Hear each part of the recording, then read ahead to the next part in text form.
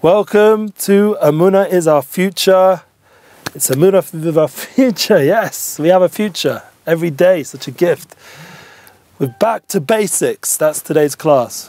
We're going back to basics, everyone. So all of us need to get a little bit aired out after such a beautiful Yom Tov. And we have to thank Hashem for 2 special days this year in Eretz Yisrael as well. We had Yom Tov Shavuot and we had Shabbos. So for our friends out there, it was 2 days. Peace, man.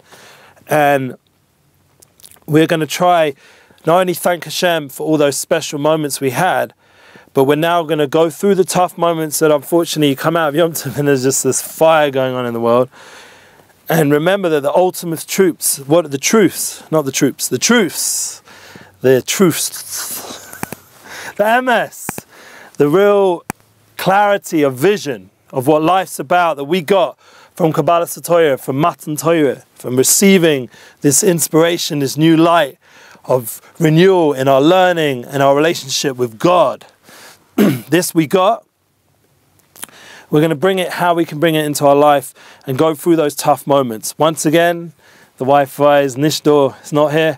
So the internet's going to be a little bit lebedik. But you know what, you guys, we get the Breslov podcast, Breslov Israel, Emuna is our future podcast coming out. So you can tune into the audio. It's always easy for me on like one of these Apple things, or whatever way you listen to your podcasts, or you can listen to it on Spotify. Thank God everything goes through now to Spotify.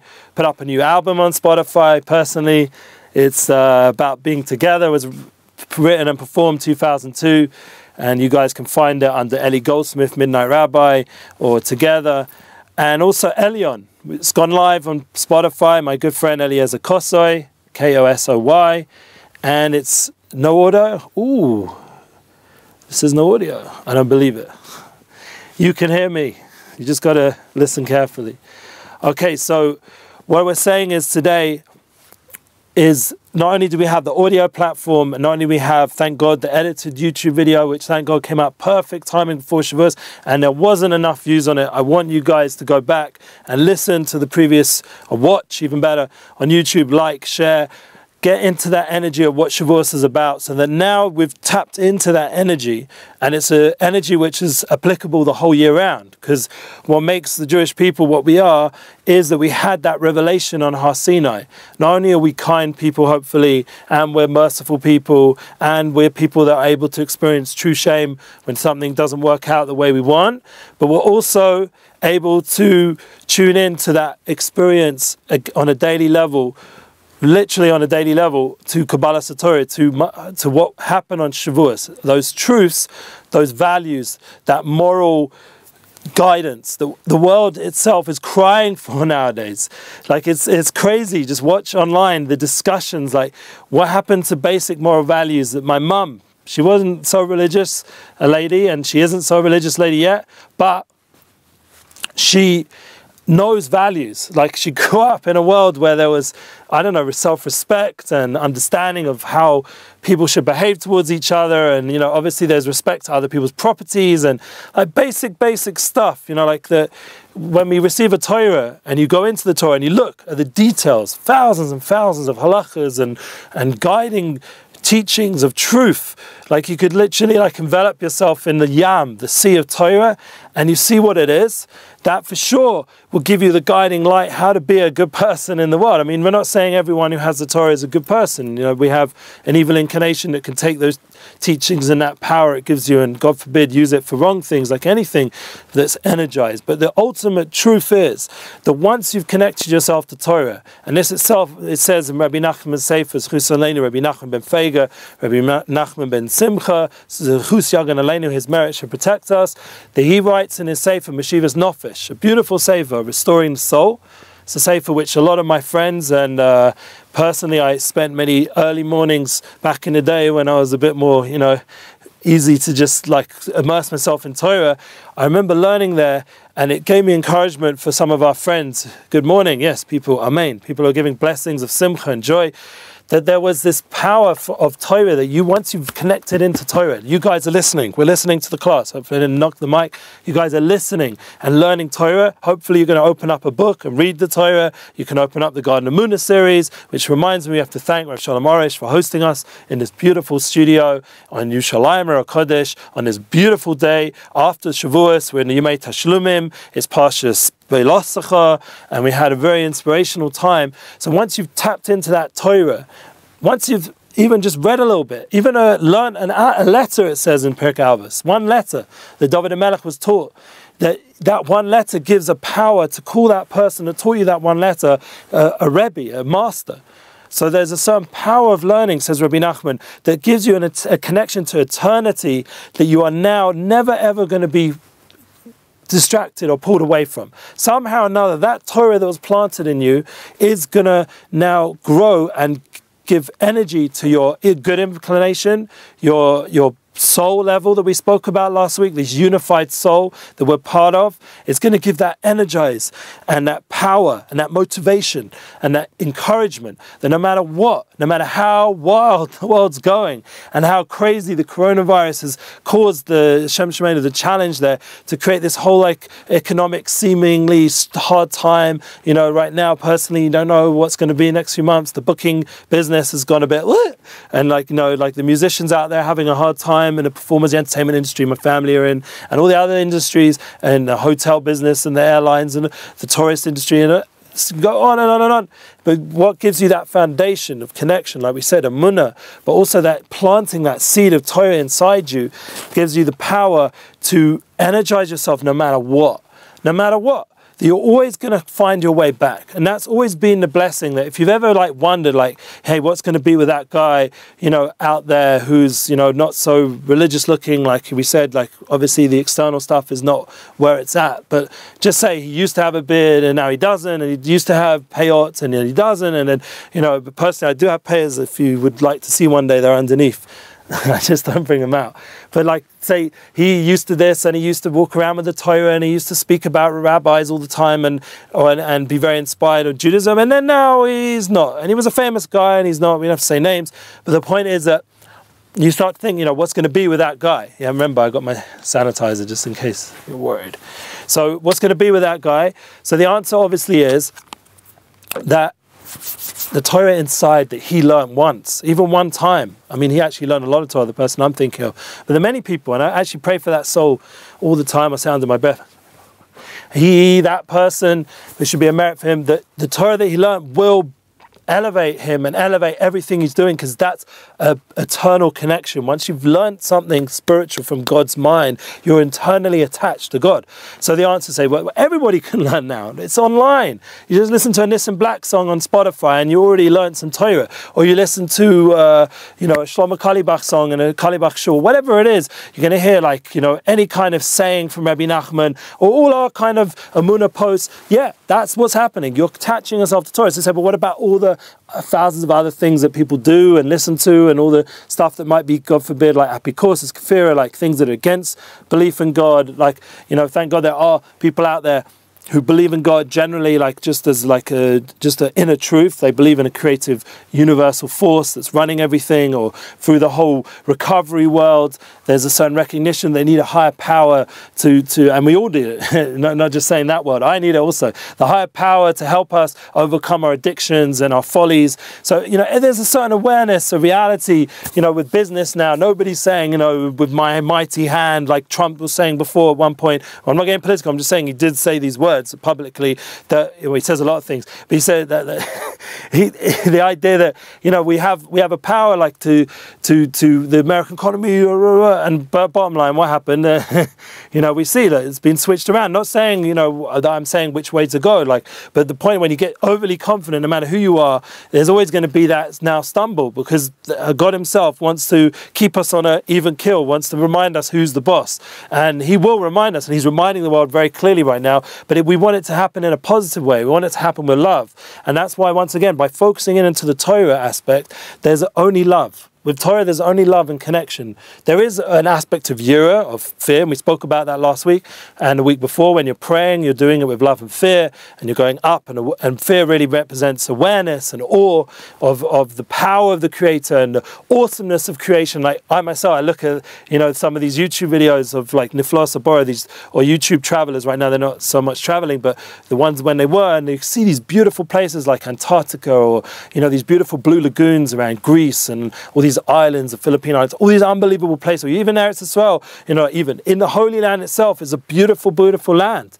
It's probably the one when it's going to be in its full blooming. It's the most beautiful land in the world. If you're able to just look, I mean, right now there's a video playing on Foreign Industry, for whatever it's called, Foreign Ministry of Israel, playing right now on Facebook, and it's a very beautiful video. When you see Eretz Israel, how beautiful this land is. It's a land of chalav v'dvash, of milk and honey, and it has a bountifulness that we haven't even seen the fullness of it yet.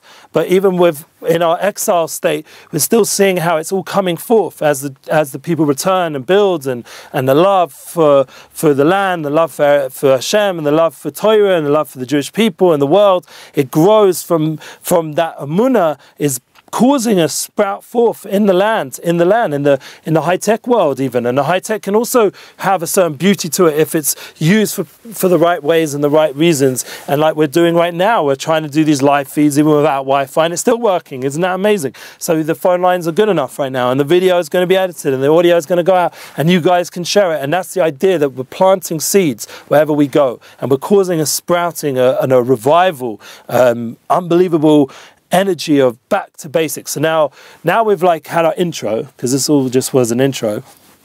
What does it mean now practically? Let's just breathe a minute. Mindfulness here. What does it mean to go back to basics? What does it mean? So what I would suggest, and I spoke about this with my soulmate today, is the power of simplifying everything. Just keeping things very, very basic and simple. Not making Judaism too complicated, or making spirituality overly complicated, or making the whole current crisis in the world with all these theories complicated, or right now all the chaos in America complicated. Don't overcomplicate your life. Don't pay too much attention to the media. I'll give you an example. A good friend. I mean, I wish he was a good friend, but I hold of him as a friend because we've had a lot of time together on the audios and things online. But on a real level, I met him only once when he came to Israel to do a volleyball competition. He's not a Jewish guy, but once again, we're Emuna. It's all the whole world's got Emuna. We're into connecting to everyone on a universal level. So this guy called Lewis Howes, who I'm a fan of, let's say, he's a very positive guy. Not like overly complicated, not like genius like Ben Shapiro, or like one of these guys like Prager, all these like big minds. He is what he is. He's a simple dude, but I love, in a simplicity, he's attracting a certain good energy from everybody. He can be with anyone and get a good vibe.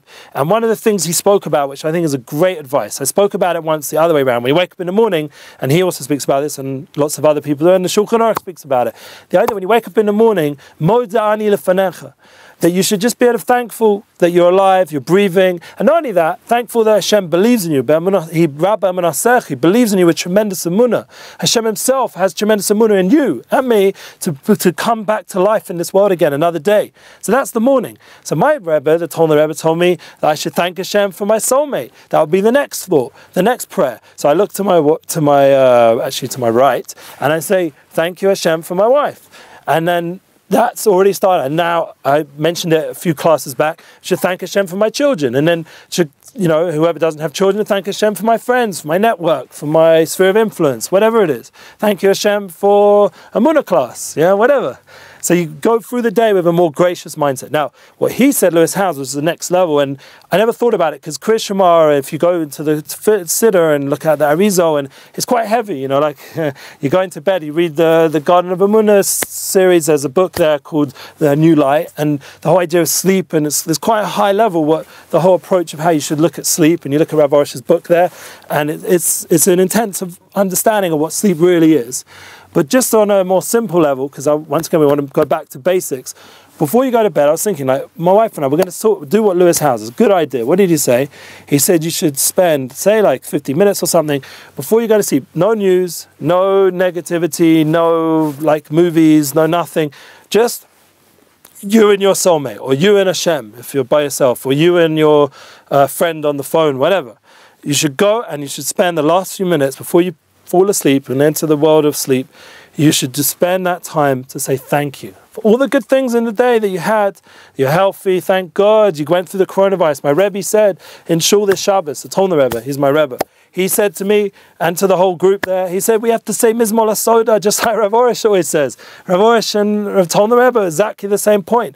Mizmor Toda, to say Psalm 100, to say it over and over. Rav Orish has been saying this for years and years, and said to the Tolna Rebbe, he wants every child, every person to be able to say Mizmor Toda, to say the Psalm 100, to say it with thanks. And if you go into it and to learn it, to read it, to sing it, to dance it, and Rav Orish has been doing this, thank God, for years. So obviously the Tzaddikim, they're all like tuned into that realm of gratitude. But the idea is before you go to sleep to do it. This is the concept of Lewis Howes, a friendly guy from LA, says that we should say before we go to sleep, just sit with a person you love, or as I said, on the phone, or with a person, or Hashem, however you have that last connecting moment before you go to sleep, and to say thank you. You're healthy, we said. Not just healthy. You got amazing eyesight, or you got okay eyesight, but you can see the wonders around you. You can hear the wonders around you. You can touch, you can taste, you can, there's so much to thank. Like there's a whole beautiful sefer called Chovos Levovos, Obligations of the Heart. And over there, if you've ever listened to a rabbi called Rabbi Avigdor Miller, he makes a very simple understanding of when you walk into a fruit shop, how you should view it. All the fruits that are around, all these wonderful fruits, not all these fake fruits that they make nowadays, but like real fruits, like a normal fruit shop that back in the day, or even nowadays, thank God in Israel, I think there's somewhat still real fruit, still real vegetables, all the colors and the life and the energy that's in the fruit and the taste, and you can just go through so many things again and again. We just appreciate on a simple level how wonderful all these things are, to just make our life more appreciative. Like we just had cheesecake on Shavuos and all the other things, grapes, and we had iced coffee and all those other nice things that we had, and meat that we had after, and the second Suda, to take that energy that we got, that appreciation for life. There's so much wonderful tastes around us, and not to, God forbid, to get like pulled down by by the fact that, well, there's so much pain and there's so much. Yeah, there is a lot of pain, and right now there's a lot of anger, and I just don't think it's worth giving any fuel to the fire out there. It's not going to help. You're not going to solve it by fighting it out on Twitter or on Facebook comments or anything like that. It's not going to solve the fire that's out there. You've got to create an opposite light of love and compassion that we talked about. That's really our purpose in the world. That we can't overcomplicate our minds with all the different opinions and different ways of thinking. Keep it very simple, and that would be the same with everything we do in our Judaism.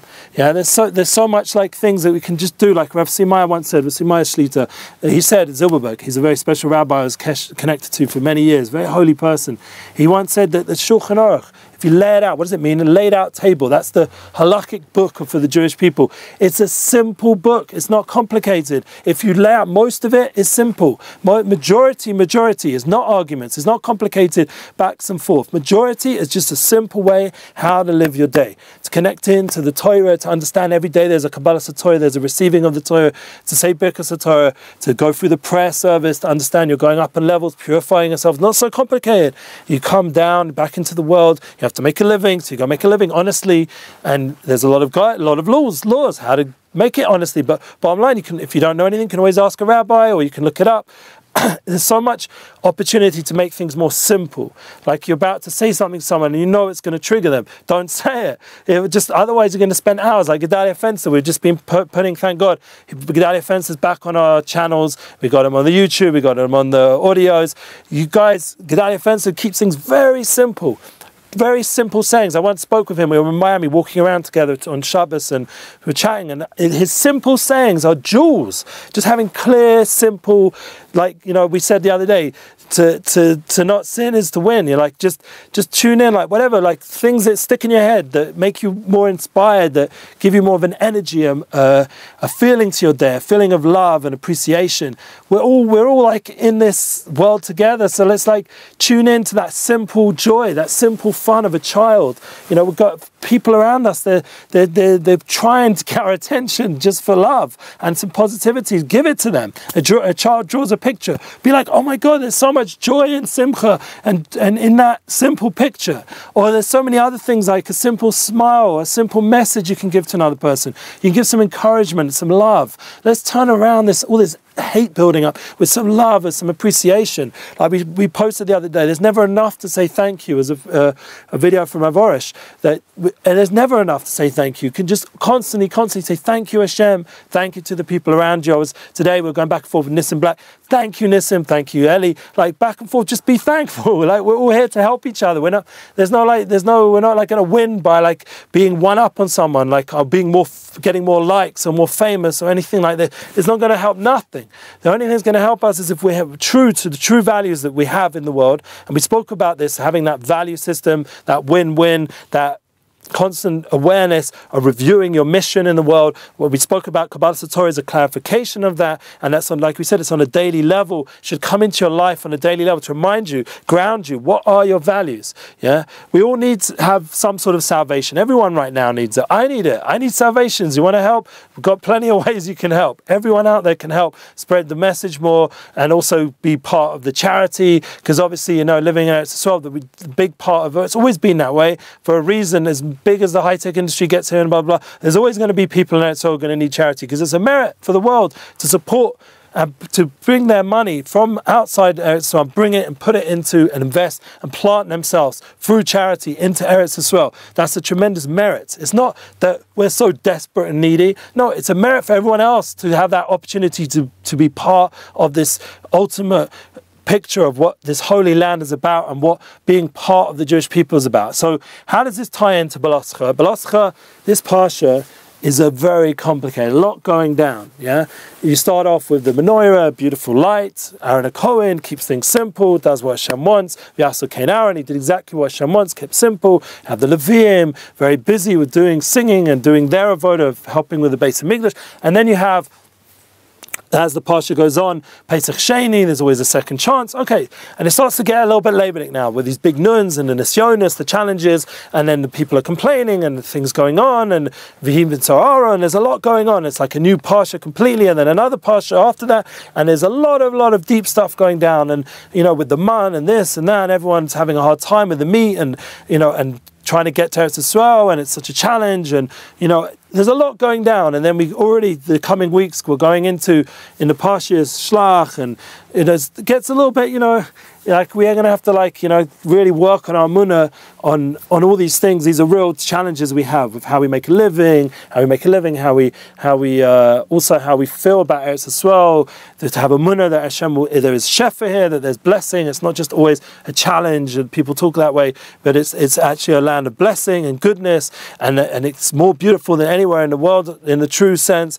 And then we have also, there's an opportunity during these weeks to really work on our love for other people, because we know that with the Lashon Hara at the end of the Parsha, we know that with Miriam, that's something which is a big challenge for all of us. If Miriam had a hard time, one of the holiest women in history, and Moshe Rabbeinu was talked about, and Aaron HaKohen also, and it was a complicated scenario, and that land, so the big leaders spoke about the land in not such a great way, and there's always these kind of challenges in this way. So everyone in their level is having that challenge. And God forbid on our videos or our media, we should speak not good about anybody or anything. We should always keep it on a positive way, positive direction, and that is in itself just having those simple values and mindset of positivity, that back to basics way of being, of just simple life, not needing a swimming pool in your house, not needing a fancy car, not needing simple and physical levels, not needing fancy clothes. Like, you know, I'd like to have a little bit, it's all right. Just be happy. I got glasses, they work. Okay, maybe one day I'll get new ones. For the meanwhile, Baruch Hashem, I can see. So like, you know, like just be happy with the simple things that we got. And I wish everybody, you know, like as we're coming to an end, it's been a bit longer, the class, apologize, but I wish everyone by tuning in, like Rav Orish is a tremendous teacher on this level of being able to just teach simplicity and Emuna, and all of you guys can tune into that. Thank God we've got lots of classes. We've got Rav Diane Elgrod continuing with the halakhic class to be able to keep guiding us with simple laws and guidance. Rav Diane Elgrod, Daily Halakhic Corner. All of you, please share those videos. We want to grow this network so it can really achieve to its fullest. Thank God we've got Rav Yonason Galed back with his Universal Emuna series, giving over Rav Orish's simple, clear, and simple doesn't mean less. Simple is actually the highest. Simple is the deepest. If I would tell you, just we'll end off with this point, to be able to live that joyous life that we're all looking for, that fulfilled life. If you understand that all the Torah, with all its umkus and depth and all its thousands of pages and learnings and rabbis and deep secrets and rebbitzins and holy teachings and stories and all the wonderful things that are within this deep world, it would come down to simple truths, and you can just solidify and live a simple, true life. That is the goal of it all. It's just to come out with that pure, simple explanation of clarity, of connection to godliness, to love God, to love to His Torah, to love people, the world, to love mankind and humankind. Sorry, still got to be PC even now. So we're going to love everyone and bring out that goodness in the world. And the people, God forbid, who are playing around, please God, Hashem should, protect us from them. And they, hopefully they'll do tshuva. And if they've learned some Torah, the Torah itself, as we said at the beginning and near the middle of the class of Rabbi Nachman, the Torah itself, Mashivas Nefesh, will restore the soul. It will bring back everybody. And just by the fact that there's so much awareness now of Torah and spirituality, the whole world in itself is slowly now, the teachings of the Baal Shem Tov is Yotzai, is spread out everywhere, will come to everybody, and there'll be a yichud, a unified, a simple oneness, a pshut echad, like oneness, a simple clarification of the whole world of how one we are, and there's nothing to fight over, there's everything we need. We should be blessed with all these good things, and I'm looking forward to another Emuna class next week, next Monday, please God, 2 p.m. Eretz Yisrael time, and it's going to be the Emuna time class. That's it, no more Corona, Emuna time.